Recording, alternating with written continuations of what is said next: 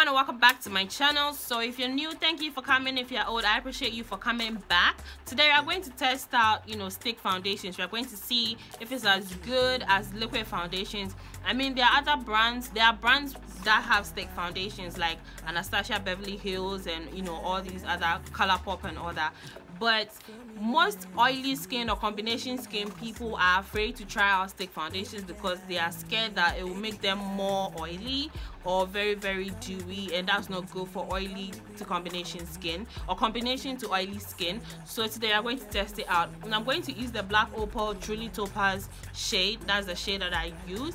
And I'm also going to use the Carob stick foundation to do my contour. So let's just start right into it. I've already done my brows with my Mzjwan Beauty brow pen, so you guys should get it. You know what, for primer I'm going to mix these two today. That's my Smashbox Photo Finish foundation primer and also my Rimmel Stay Matte foundation primer. So I'm going to go in first with my Photo Finish primer all over my face.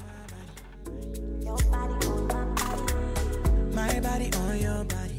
We want to keep the skin hydrated underneath, not all that dry, but we want to keep it very, very hydrated. Because the thing is, if you have combination to oily skin and then you keep on using matte products without using any hydrating product, your skin is going to feel like you're losing all the oils, the natural oils that you have. So it's going to keep producing more.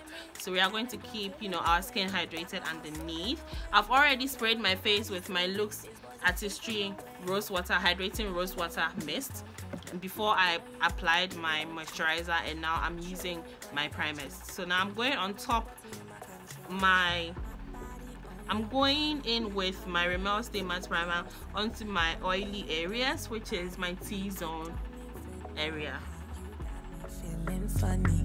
You got me thinking. Okay, so there's a new way that I've started doing my foundation, highlights, and contour routine all in one, and I'm going in with my Fawn concealer from LA Girl. I'm using my Evita Joseph's multi buffer brush to apply it onto my face.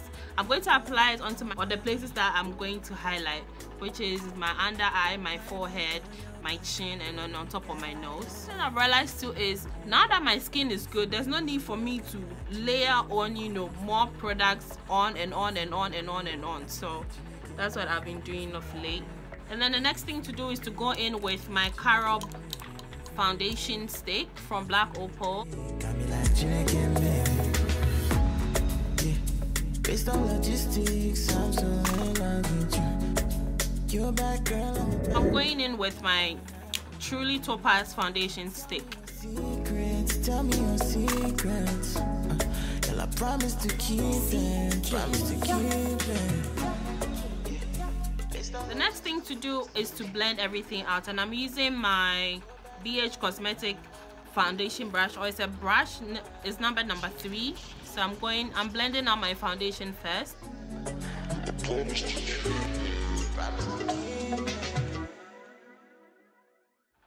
So I'm going with my Mzjwan Beauty blender to get rid of all the excess products. Yeah. Okay, so now that we are all set, I'm going to set my foundation with my setting powder, and I've mixed my Bare Night translucent powder with my Sacha Buttercup powder, and I'm going to use that to set my whole face. Baby, get high with me. Baby, get high with me. Now I'm going to set my whole face with my hydrating rose water from BJ's. Okay guys, so I went ahead and I baked my face and I contoured and did all that, but I'm going to finish up my whole face and then I'll be right back. Okay guys, so this is the finished look. I'm gonna go out. It's really, really hot. Seriously, it's so hot that I don't know, but I'm going to do my best and keep you updated on how this stick foundation is going to work on my combination skin with all this prep that I have done. So yeah, stay tuned. Okay guys, so I'm back home now and my face is still looking very, very matte like how I did it first.